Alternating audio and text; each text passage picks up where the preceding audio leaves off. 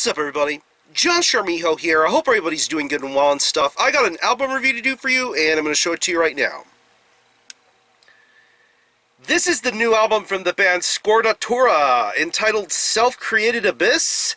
This is released on Gore House Productions. Now, if you're not too familiar with this band, they are based out of Glasgow, Scotland, and the best way to describe the sound of this band would be a very fast, technical, torturous style of brutal death metal. Yeah.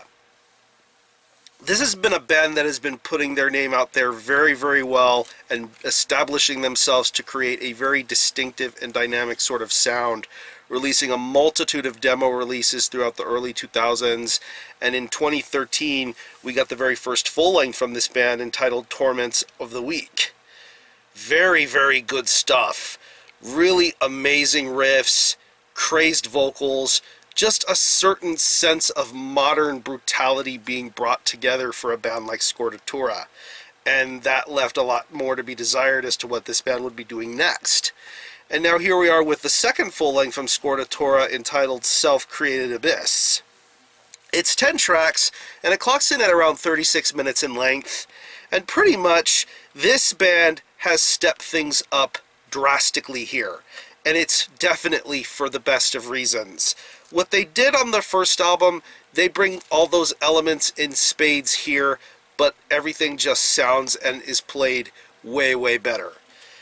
Something that makes Scordatura stand out a lot to me is the guitar playing, and the guitar playing sounds incredibly tight-knit and immaculate.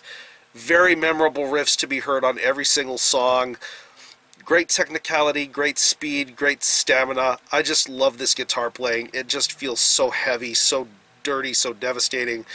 Listening to the opening track, Repulsive Miscreation, I mean, it's just a lightning bolt right to your skull, you know? That's how I feel when you first hear the riffs on songs like that. But then you go later on in the album with songs like Malignant Form of Inhumanity to Servants of Entrapment. Just some really, really awesome guitar playing going on throughout all these songs. Every riff is structured, well balanced, well executed. It just really works out well.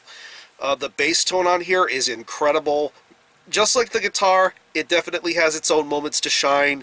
You definitely hear it very nice and clearly throughout this album's mixing and mastering job. Very well played, very well done. It has that almost small sense of technicality going on, just like the guitar playing. It really does sound wonderful to listen to, and it is definitely a nice, refreshing thing to hear some clear, audible bass on a brutal death metal record. Drum-wise, this drummer is a maniac. He really keeps a great pace going throughout the majority of this album. Great fills, great blast beats. The snare has that really loud sort of pop going for it. Not too loud, but well centered enough to where it definitely makes enough of a difference in the drum performance.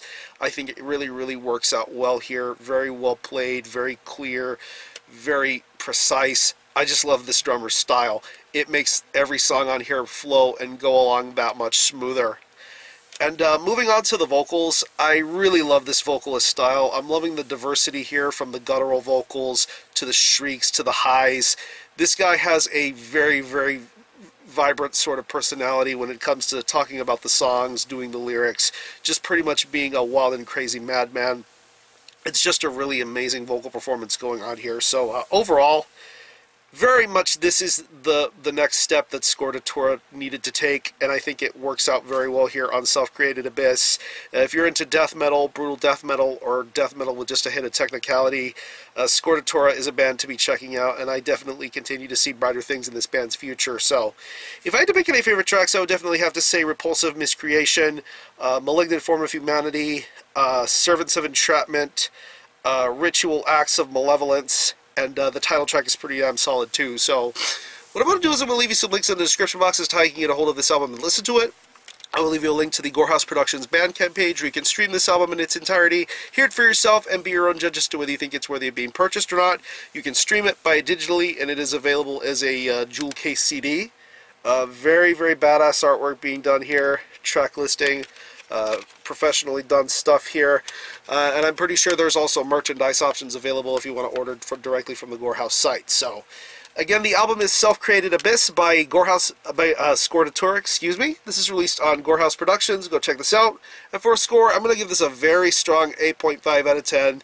Definitely exceeds my expectations, and I see greater things for this band's future. So if you haven't to have heard anything from this album, definitely let me know what you think about it and how you feel about it, or any of you guys into Scordatura, let me know. Sorry about the stuffy nose. That's just what happens when stuff is climbing around in the air. I'm going to conclude this review. Thanks a lot for watching. Thanks for checking out my channel. Until the next time, Army out.